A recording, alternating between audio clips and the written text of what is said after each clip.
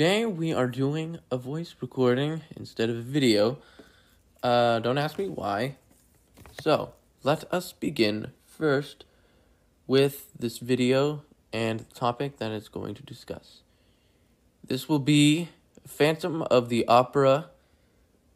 It will be, of course, the Hobgoblin, aka Eric, the Phantom of the Opera himself, versus Rawl, the Berserker. So, let's get this over with. As the environment surrounds into its alternate environment, taking place in the opera itself voluntarily underground, Christine and Rawl are in search, ahead of everyone else, that Eric has hidden himself from everyone during the terrible dramatic reveal of his face. And as this happens, of course, Eric still hates Rawl, since that Rawl is in search of trying to find him. Eric believes in which Rawl is trying to kill him. As this leads to its very dark conclusion, Eric prepares a trap in an attempt of stopping Rawl from doing this and proceeding with this action. So, of course, let's see if Rawl will take the reaction. Rolled a 9. Let me take a look at this. Okay. I take the reaction. I think he does. Okay, as he does... Well, maybe... No, hold up. I'm gonna look at this. I could assume he might have dodged the attack. Okay. Well, what's that? That's, 2 plus 6, which is 8, does not hit. Eric misses. Rawl swings his attack posture against him. Wow. I just rolled a 4. Plus 3 is a 7. Eric, swings his blade back to him again. That'll be oh wow. 12 plus 2 is a 14, which hits. Eric swings his sword, and as it does weaken him. Of course, that'll be a great sword damage.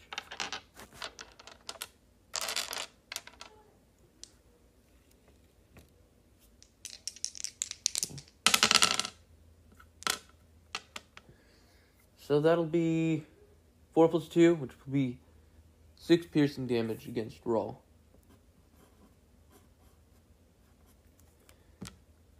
Okay. So I think next up would approximately be Rawl's turn, I think? Yeah. Alright, 6 plus 3 is a 9, which does not hit. That's a 10 plus 2 does not hit. Ooh, 16. Rawl of that attack previously from Eric will swing back to him again. Christine, she attempts of trying to stop him, but he strikes anyway. And as he does, that will be, what is it? Great axe attack, 1d12. He picks up an axe from a nearby elite's watery surface on the ground, since that the ground is wet in the basement area. Alright, of course, that would be 6 plus 3, which will be 9 slashing damage.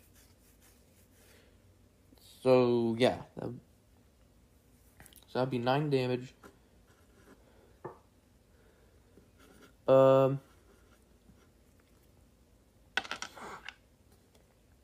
Eric begins to grab chains in an attempt of trying to restrain Rawl of his next attack, which will have to be another attack roll. So 11 plus 2 is 13, which directly hits.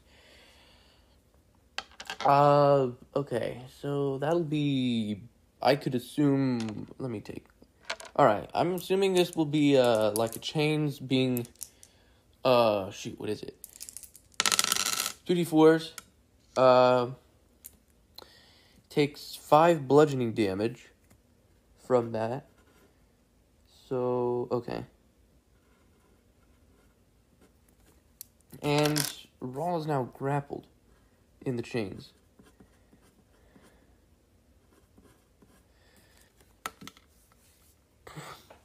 As Rawl is now grappled in the chains, Eric forces Christine to confess her love to him specifically, apart from Rawl, because after of what the stage had portrayed of his ugly face for the entire audience to see him, he is infuriated by anyone to see his face again, even Rawl. So, of course, he aggressively dislikes him, and as such, he demands her confession of love, is basically what that is. Of course, so yeah, that's basically what he's trying to say. As this happens, okay, I rolled a natural 1. Obviously, Eric is not going to do much. Let's see what Rawl does. Thinking he could break through. I don't think so. Rawl still struggles within the chain's reach. He cannot get out. I've tried to roll in an attempt for him to break loose, but it fails. And sadly, he is still grappled in the chain's reach. Christine does profess her love. She does this by walking a few, 20, 30 feet to him, based on how far she had initially been from. Walks slowly toward him, and gently kisses him on the lips. Let's just see if this works, because you may never know. That is a 12 plus 1, which shall be a 13. Wait, hold up. Wait, it hits, does it not? It works. Yeah. Yeah, it works. Eric is now calm. He is now officially calm from his anger and his fury. And as he is, he releases the chains. Rawl does take an initial 1 point of, I don't know, he falls to the ground, so I could say bludgeoning. Topples to the ground, and he motions himself back up. Eric officially tells them to leave and never return. And they do so. Eventually, Eric does set off in an attempt of trying to leave his home, and in any means necessary, do not show his significant appearance as to how he was here from beforehand. He does this in a matter of time, which I'll have to roll to see how long until everyone arrives soon, which, let me see. So that'll be kind of like, I don't know. Yeah, let me roll. Natural 1. I just rolled a natural 1 from that. That's absolutely awful. A 3. So in words, it's gonna take an awful lot while for Eric to pack up his things and take off. He doesn't pack much. He does bring his weapon. He brings certain things with him in an attempt of trying to run away. He does this in, of course, a matter of time, because I rolled a 1 and a 3, as to how they will find him. He does leave. They do arrive, for in a matter of, probably a few 12, 15 minutes until then. Probably 30. They do arrive, and as they do, yes, Phantom of the Opera, Eric, is not there. He is officially left, and there's no sign of him. The only sign that is there is the mask in which he is left there. The mask in which he had worn of the party of the opera voluntarily, in means of wearing it during the masquerade party, where people have worn the masks. The mask is left there, and of course they see this as a similar mask in which he had worn during the masquerade party. They see this, and as they do, they know for sure that this, out of anything that they are finding in this place, is the last remnant of the phantom in which has been left there, supposedly. And of course, Of course, since that the Phantom has never been found, they do see that that he has used chains previously, as they could see from afar, in an attempt of trying to strangle someone, like what he had done to many people. So, okay, so I'm going to roll to see as to how many people he have already killed. Now, of course, this may be a little different from the musical as to how many particular people he had killed actually during the time being. But for now, let's just see as to how many he already killed so far. So, like, for starters, we're just going to roll 2d4s and see as to how many there were. And so it's going to be, alright, 4, 3, 1. That's going to be 8. In this storyline, he has previously had killed 8 victims during his Ring of Terror. And that is what he had done.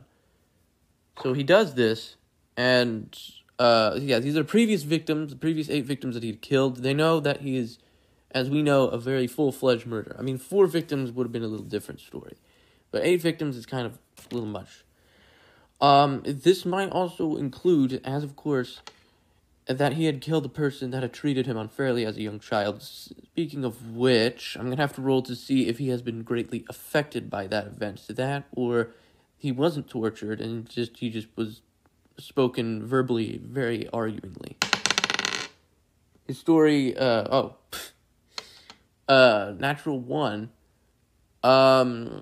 He was above all treated very unfairly, both physically and verbally at the same time. He has been treated absolutely with angst, and that he is, that is why he had acquired that mask. The Phantom does manage to escape, so yeah, I can tell you that. So basically, I guess that's it. The Phantom escapes. Rawl is left with 55 health. And is ungrappled because the chains were released from his reach. Christine and Rawl, they escape. Although I must roll to see what the ending truly is. So it'll be... I rolled a 5. I roll freaking low numbers in this out of anything I've done. Okay, I rolled a 5. So that ending particularly states that in some way, Christine and Rawl start to grow a relationship, which in some way still does anger Eric to this day. Although he can't do nothing about it, because he has no home, they know where he lives, and he has left in an attempt of trying to run through. So that's basically what the number 5 I had just rolled is the alternate ending of what this is. As for Eric himself, let's see if that's a different story to handle. 16. Eric is in search. Eric is in search in which he's trying to find a woman out there, and yet he still struggles, but not as much. He does find a woman out there still. Although he's trying to get past the whole Christine thing back at the Paris Opera environment. But in the meantime, he is still trying to move it to this day, and trying to move past that trauma that he had been through. In fact, almost trying to kill Rawl for all it's worth. So that is, of course, of Eric's ending and of Christine's as well in this session. Thank you all so much for watching.